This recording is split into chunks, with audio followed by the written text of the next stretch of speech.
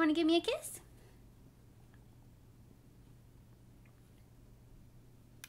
Good job, silly. Good job. Hello, I'm the bunny lady, and this is my partner Elusive, Ellie for short.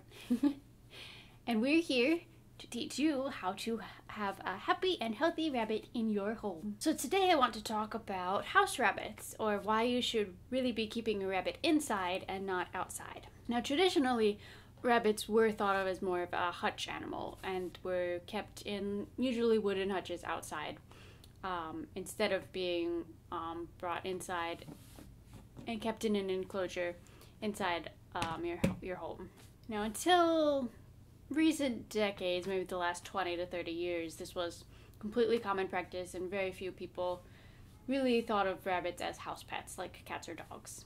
But as there's been more research done into better rabbit health, rabbit care, it's been becoming more and more common to keep rabbits inside because it actually is much better for them.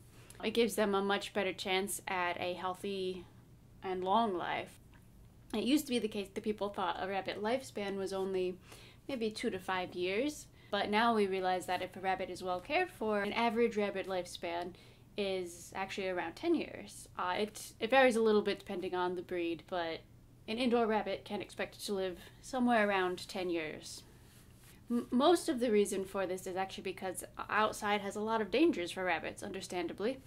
Rabbits are prey animals, which means they are attacked by predators, and if they're kept outside, even if they're kept in a secure hutch, they still come in contact, at least like to hear or see, at least to hear or see predators that are around.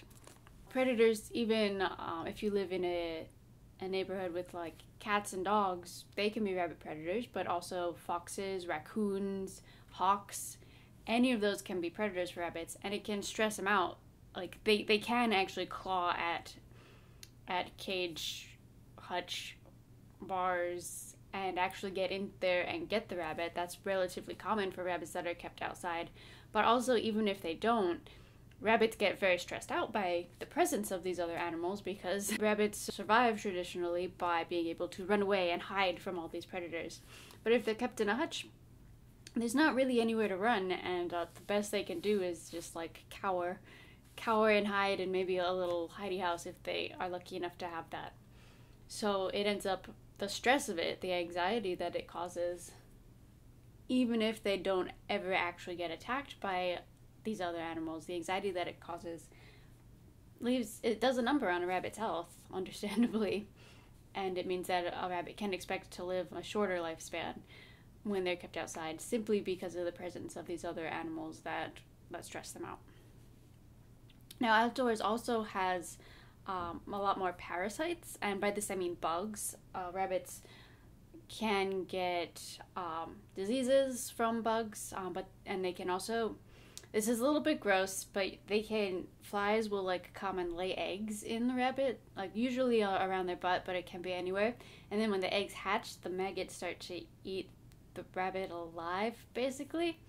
And it's called fly strike, and it's actually a very dangerous condition for rabbits because they can go into shock and die within like 24 to 48 hours. You might not even know that it's a problem. But this is something that happens to rabbits that are kept outside because, there are flies out there. Inside is a lot cleaner, and it's a lot less likely that any fly is going to attack a rabbit. But there's also some diseases can be spread. In Europe, especially Europe and Australia, there's this disease called myxomatosis. I'm not sure if that's how it's pronounced. I think that's how it's pronounced. It was originally introduced to keep the wild rabbit population from continuing to grow because it was becoming a little bit too prolific. But then, of course, it ended up becoming more of a problem for domestic rabbits instead. And that's spread by mosquitoes, I believe. So that's something that you have to watch out for. In America, it's not as much of a problem, but there are some instances of this disease on the West Coast, like in California. But it's not so common since it wasn't introduced to the wild population the way it was in Europe and Australia. And of course, rabbits also have to worry about things like fleas and ticks, which can be a little bit more of a problem for rabbits than for other species because the treatments for fleas aren't always safe for rabbits, so you have to be very careful and talk to your veterinarian to find what types of flea repellents are actually safe for rabbits. The other thing that rabbits have to worry about outside is the weather. Especially in the summer, the extreme heat can be incredibly dangerous for rabbits and cause heat stroke.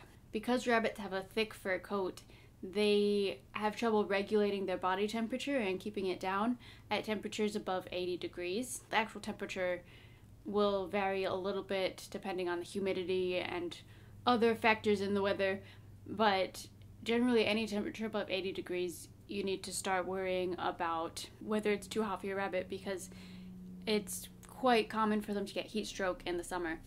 And heat stroke is one of those things that's difficult for rabbits to recover from. So definitely you don't want to leave your rabbit outside in the summer. But the winter, while they do have those thick fur coats that can help out in cooler temperatures, that doesn't mean that they can do well in freezing temperatures or temperatures below zero.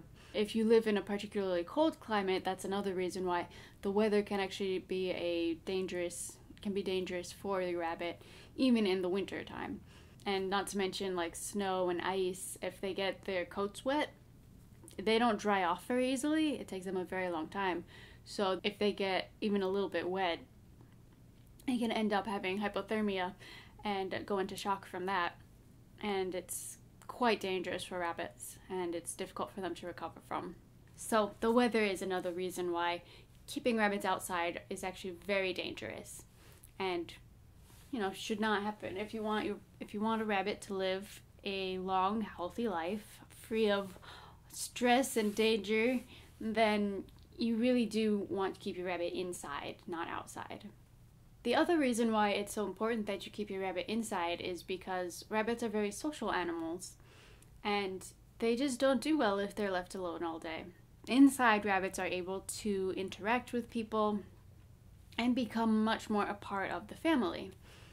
If rabbits are left alone all day and just kind of sitting in a cage, they get depressed, they get lonely and depressed, and that's really sad because rabbits can be these really adorable, happy, social animals, and they can really be a part of your family if you let them be. So generally rabbits that are left outside don't get that socialization that they need to be their happy selves. It ends up A, cutting into their lifespan, and B, it means that you also don't get to learn about all of the world of rabbits. You don't get to learn about all of their body language, that when you spend time with them on a daily basis, you get to learn what it means when they move their ears a specific way. You get to see them binky do happy jumps all around the living room, and you can sit with them and pet them while you're reading a book or scrolling through the internet. And it's really a great way to bring a rabbit into your life. In addition, having a rabbit inside in a place where they're interacting with you and the family on a daily basis, you'll be able to watch for signs of sickness a lot easier. Because you see, rabbits being prey animals, they tend to hide their sickness because, in their ancestors at least, if a rabbit showed that they were sick, a predator would then try to pick them off, seeing them as the weak link and the easiest meal to get. Whereas now that means that it's very difficult for us caretakers to tell when a rabbit is sick. But when a rabbit is kept inside and part of the family and we see them on a daily basis, we can start to understand, okay, the rabbit is acting differently today. Why didn't they come to me for a treat? Why are they just sitting there instead of being as active as they usually are? And we can keep track of their behavior and their health, and we'll be more likely to catch signs of sickness in time so that we can get them to the vet and help them to get better. And as you know, I really do advocate for rabbits being a part of the family, being like a cat or dog, being a family pet, and socializing with people all the time. And you just can't really do that with when you're keeping a rabbit outside. They just become a chore. They become just something that you have to remember to think about and might forget about. And that's not the life for a happy and healthy bunny.